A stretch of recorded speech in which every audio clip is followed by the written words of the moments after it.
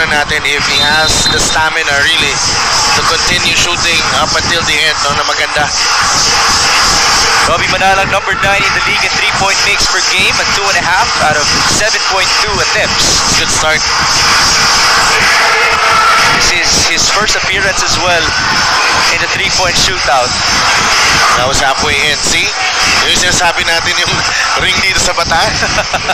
It's a bit unforgiving. Actually, mas malala pa yan before. Lalo na nung seasons 2 and 3 natin.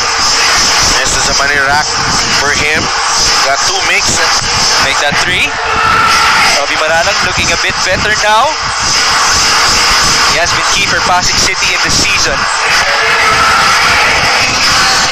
See the total, 13 points for Robbie Manalang. Make that 15. Chance to be the top scorer. Last 3 balls, in and out. Robbie, now he's the top scorer so far with 16, and he will add to that. Now the question is, will that last ball count? Point shooter, number 10 in the league in 3-point mix per outing. The leading scorer of the San Juan Knights. He will start on the right. Unang player na magsisimula dito sa kanan. Oo. And why not? Ooh, no. The net is stuck though. Now it's good. Oo. Ang ganda ng simula ni Wamar. That's the thing about a shot. It's a set shot. Oo. Lester Alvarez won the competition a couple of years ago because of having a set shot. And same with Santos kanina, no? Really good lift. That's why with the legs, that's why I got may ibang players kasi that uses a lot of wrist action. Yeah. Now he's slowed down. Oh, but I think he's doing well, Mix. He's already at 19 points. A chance for him to be the top scorer, and yes, he is. So Orlan is looking like a guy that will proceed to the finals. Last ball for San Juan's leading scorer is no good, but he will finish with 21. 21 points, and the good thing about that is Francis Tamsi. Jonathan Oiloan, you just saw his percentage, 23%. It's a bit ironic because last year he was one of the more efficient 3-point shooters of our league. This is his second time participating in the 3-point shootout alongside Levi Hernandez. Yeah, I spoke to him earlier, and ito yung concern niya, yung ring very unforgiving. Well, he's not off to a good start. Now, he's slowly catching fire. Can he continue? A lot of backspin on that shot. Now, one of those players who really use a lot of wrist action, si Jonathan Oiloan, and here's his money rack. Very important to capitalize on this. He's up to 7 points so far. Again, the score to beat is 15 as of this moment. Oiloan, that goes in, so he's up to 11. Still very possible. 12 points, 13 points. Ooh, make that 14, and to advance, or possibly advance, he makes the money ball, so that eliminates Francis Tamsi. Batangas. 2 out of 6 ang kanyang average in terms of 3-point shooting makes and attempts per game. Ito yung tira ni Levi na hindi nakakapagod eh. Ang liit ng minimal yung talon. A lot of wrist action as well. And he doesn't change it even if there's a hand on his face. Oo. Hindi nagbabago yan kahit may bantay. So there's the money rack for Levi Hernandez. He's already up to 10 points, so he's looking good. Oo. The middle rack. He's also taking his time, by the way. Okay. Okay lang, basta shoot. 14 points now. If you take your time. Oh. 15. Ang ganda ng stroke ni Levi Hernandez from this angle, Mix. Exactly. The spin as well, it's adding to it. Now he still needs to convert at least 2 more to surpass Jonathan Oiloan. Oh, he's in danger now with 1 second to go. He's tied with Jonathan at 16. That must have been pretty scary for Mr. Oiloan in the season, making 2 per outing for Bacolod. Again, he mentioned mas kinakabahan siya as he tries to defend his crown against a deeper roster in this 3-point shootout. This is his money rack. Domar surprised everybody last year. Not looking good now. His shot is off to the left. Oo.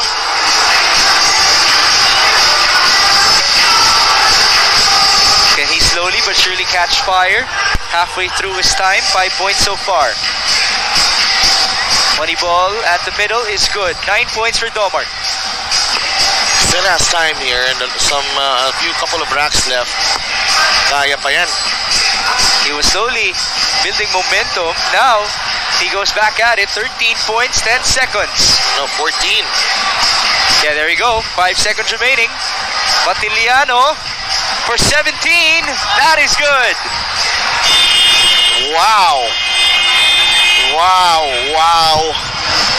So that puts him into the top 3. No, they won. They won the season 2. championship season 2. Sorry about that. Here he is. Starting from the right, Orlan Wamar. That's his good-looking stroke. 4 points in the opening rack. Ang ganda na sa mula ni Orlan. And ang ganda ng linya ng tres niya dito from our vantage point. Wow. He's perfect. He's perfect in the second rack. That's going to be hard to beat. Now this is his money rack. Top of the key. Now he's slowly starting to miss. There's the recovery. It's still looking good at 14 points after 3 racks. Can he be stable here? Mahirap pagmadali sa banda dulo. Oo. 14 seconds to go. 16 points. That's already high. Orlan just looked at the clock. Plenty of time. He can make it. He can finish this. 20 points. And he doesn't get the bounce, but still, that's fairly high. Ganda yun for Orlan Wamar, and there were question marks if he can repeat that 21-point output. But Robbie Manalang, who's had a bigger responsibility for Coach Boyd Fernandez in this season, alongside Ryan Costello, by the way. There you go. There you go. The 3 points missing on the money ball, really. The money ball rack is at the top of the key for Robbie Manalang. Now he makes one. 5 points. Bit risky here. Crucial rack. Robbie taking his time. Okay. Goes 3 out of 5 on that money rack. Up and down for Robbie Manalang. 12 points. He's gonna have to be close to perfect now. Manalang, 13 points. That's not gonna do it. Yeah, he's not gonna catch up.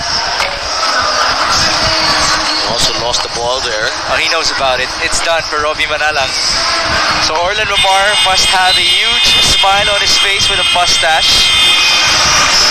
There's only one more competitive ball rack. It's the second rack. Okay, he just made his first one and then airballed the second one. Lagpas agad. No. That's alternating swak tapos ayun, airball, no? Money ball rack. He's gonna do much better with his money ball rack. His shot has been off to the left in this rack. Ayan na. Ayan na, bumabawi na. Can he continue? The score to beat is 20. 9 points. Make it 10. Oh, Orlan must be very nervous right now. 12 points. Oh! Oh! Come on, Iceman. 15. Oh, eto. He needs to have a perfect score. First one is good. 17. Oh no! He can only tie. For the tie! Oh no! No! That is it for the Iceman. He cannot repeat as our 3-point shootout king. Orlan Wamar is our new champion. Wow! It came down to the last shot. Nakapag-warm up siya. Oo nga, tama. Mula sa Metro Manila, Oo. puntang Bataan ang kanyang heat check. So there's our 3-point king for the 5th season of the MPBL, Orlan Wamar. Now I'm wondering if this could be his excuse to now shave, because his goal is to win a championship for San Juan before he shaves that mustache of his. Mukhang sa December pa yun. Baka hindi na natin makilala si Orlan Wamar by that time. So there you have it. Congratulations to Orlan Wamar. Job well done, by the way, to Domar Batiliano and the rest of our shooters. Oh, it's really exciting. exciting, no, na